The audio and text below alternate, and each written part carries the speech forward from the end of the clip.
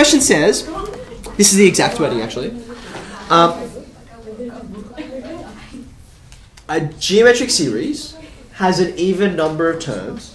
The sum of the whole series is 5 times the sum of the terms in the odd places. Let me say that again. GP, even number of terms. The sum of the whole series is 5 times bigger than the sum of, if you just take the odd terms, the terms in the odd places. And I think they also tell you that the common ratio is not equal to 1, okay? Which is important in a minute. Find the common ratio. That's the question, okay? Now, what I like about this question is that if you, as you see when we unpack the answer, it takes all of the normal things that you know about geometric series. In fact, this is markedly easier than some of the application series and sequence questions. There is like just a tangled mess of lots and lots of lines. There's a very small number of lines for this, but there's logic that you need to apply to it that most people, because it's a non-routine wording of the question, they don't even know where to begin, okay? So here's where I'm going to start. There's a GP. It has an even number of terms. Every GP is in this form, right? A plus AR plus AR squared. I'm going to do another term just for the sake of it. What will my last term be? So my last term, the nth term, would be AR to the n minus 1. Okay? Now, for reasons that will become clear in a second, and you'll probably be asking, like, how did I know to write this? And the answer is, I didn't, but I've worked out after the next couple lines that I need it. I'm going to put the second last term in as well, which is 1n less, and then here comes the last one. Does that make sense? So there's my whole series. This could be any GP, right? I don't know anything special about this yet. That's the sum of the whole series. I'm going to call this sum of A for all terms. Okay. Now I want the terms in the odd places. That's the first, third, fifth, seventh, etc. All those places. So I'm going to call that the sum of the odd terms. Okay. Now you can see, and this is why I've written a few extra terms, I can pull out those odd terms quite easily, right? So for example, here's the first one. That's pretty easy. What's the next term I'm interested in this series? AR squared. Okay, now my next one would be AR to the 4. I'm going to leave that one. What's going to happen here? Which of these terms is the one that I want? Okay, because one of them has to be odd. Which one? Now here's the thing. If I look back to the question, the whole GP, this thing, has an even number of terms. So whatever that is, it's an even term, right? It might be the 20th term, or the 40th, or the 100th, but it's going to be even. That means this one has to be odd. Does that make sense? So the last term will be this guy. Okay, so plus, I should actually put AR4 here so I have a whole pattern. So this is what I've got, okay? This is the sum of the odd terms, okay? And here's what's really about this, right? The question simply tells me that this is 5 times bigger than this. Whoops, there we go. So in order to unpack this, I'm just going to say, well, hold on. The first term is any GP. It's any GP at all. And I know what the sum of a GP is. It is A times what? Now I can say this forwards or backwards. It doesn't really matter, right? But if I've got that on the numerator, then on the denominator I have. Okay. Now that's equal to 5 times.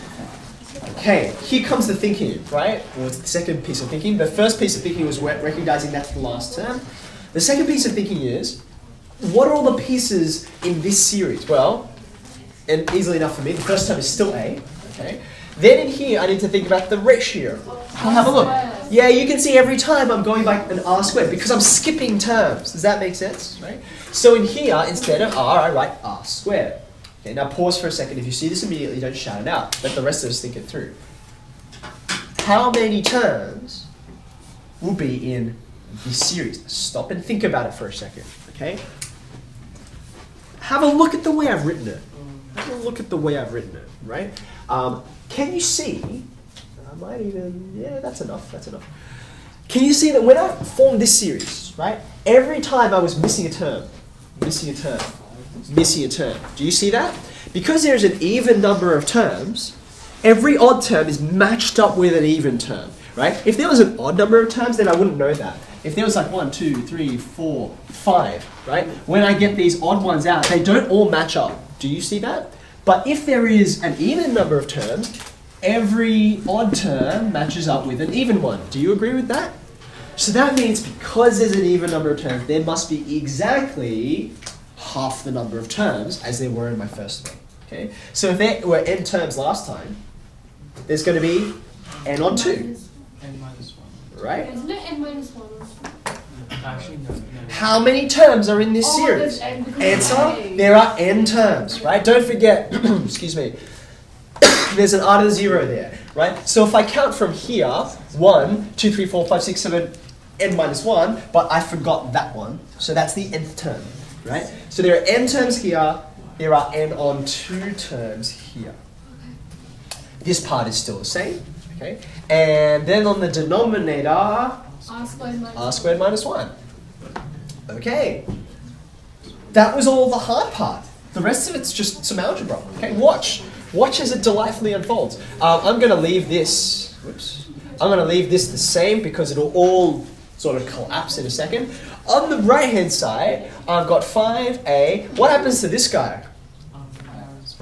That's r to the n minus 1, because look at the indices, they just multiply together. So this is r to the n minus 1.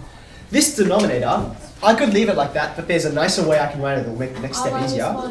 I'm going to take difference of squares, right? Now you have a look at this, okay? Have a look at all those terms on the left-hand side. Every term on the left-hand side is also on the right-hand side, right? So I can cancel a, I can cancel r to the n minus 1, and I can cancel r minus 1 because, why can I cancel it? Because r is not equal to 1. They told me that right at the beginning. That wasn't just random, so that I could do that line. So now what's left? On the left-hand side I have 1. On the right-hand side I have? And what I'm after is r, yeah? So r plus 1 is 5, so r is 4. Okay? Now, I've just gone through all this algebra. It's a weird way to phrase the question. So I'm not all that confident at the moment that I've nailed it. So you know what? Just going to test it out. It's not that hard. I don't need to know what the first term is. I don't need to know how many terms there are. That's interesting. This is completely independent of those. All you need is the common ratio. So I'm just going to pick a first term. I'm just going to pick a number of terms just to see if this will work, right? Nice, easy first term. How about 1, right? If my common ratio is 4, then I'm going to get something like that. That'll do. That's an even number of terms, right? Okay, what's this equal to? This is 80, 85. and that's 5. Yep. Okay, let's pick out the odd terms now. There they are. Yep. That's 17, which is 85 times a fifth, just like I was supposed to get, right? In fact, if you think about it, your intuition should tell you, oh, of course this should work, right? Because what happens when you add the next pair of terms? When you add the next pair of terms, the next one will be 256 and 1024. Do you agree with that? Now, when you think about this series down here, how it's growing, it's going to get that, right?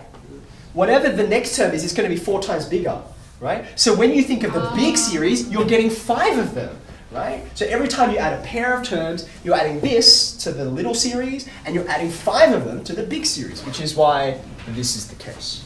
Okay? You also have to find the first term? Nope. No? Because I can change it. I can change it. Let's make this series 2 plus 8 plus 32 plus 128. The same thing pattern I just noticed, right? It will happen exactly the same because of this guy. This is the guy that matters. Okay. Could even do it with fractions if I wanted to, but I don't. So there you go. I've contented myself that I've nailed it.